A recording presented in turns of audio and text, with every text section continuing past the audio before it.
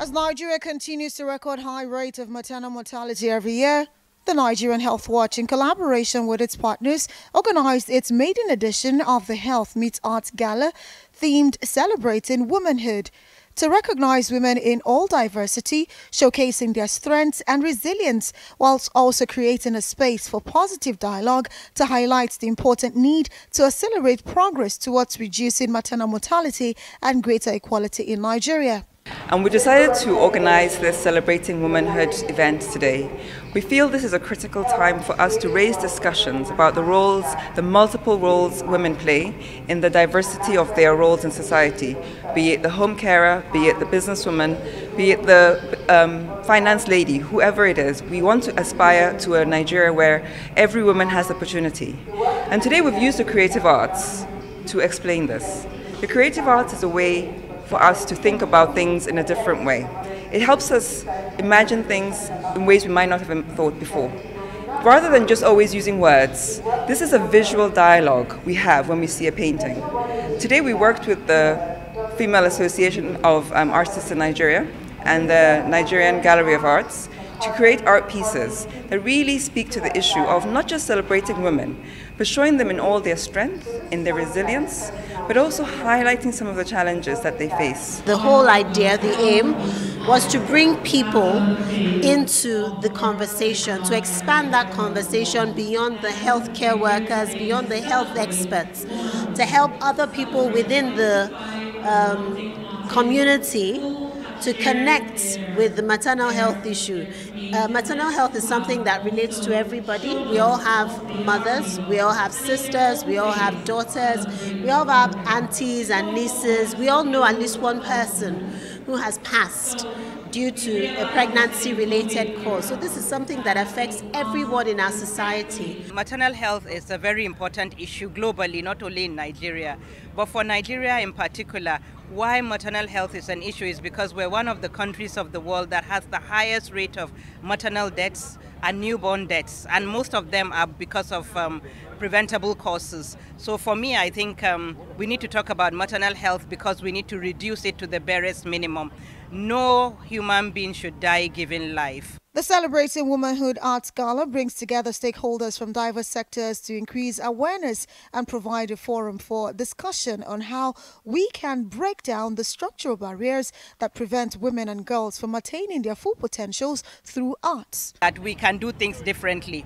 You know, art is something that resonates with many of us, and we love art. You know, even in our clothes is art, you know. So I think, you know, as Africans, we can talk about maternal health in different dimensions, and we should do that beyond just the four walls of a hospital. You know, when you see Amina Mohammed, who is Deputy Secretary General in the United Nations, when you see Ngozi, who is head of the WTO now, that is really very impressive. And to see all those women succeed and take up that challenge, that is quite inspiring.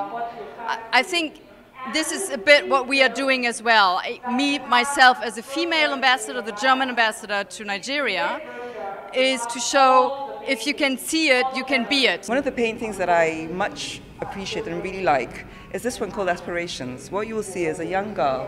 One of them is wearing a school uniform and the other is crying. You can imagine by looking at this painting what this is actually saying. The girl child is often neglected in Nigeria, and we know that girl childs are critical because one day they will grow up to be the future mothers, the future businesswomen, and the future productive people in our society. And so by depriving a girl child of going to school, you're depriving her of that opportunity to empower herself, to empower her family, and to be a member of society that can lead the country to grow. I have two daughters myself, so this is just one that I feel particularly drawn to.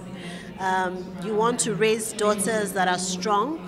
You want to raise daughters that can stand on any stage with any man, that can do anything that a man can do, that do not feel that there are limitations around them. And so I'm very invested in raising my girls to be warriors, to do great things for Nigeria, not just Nigeria, for the world. The artists who put together the pieces say they are inspired by the strength and resilience of the Nigerian woman.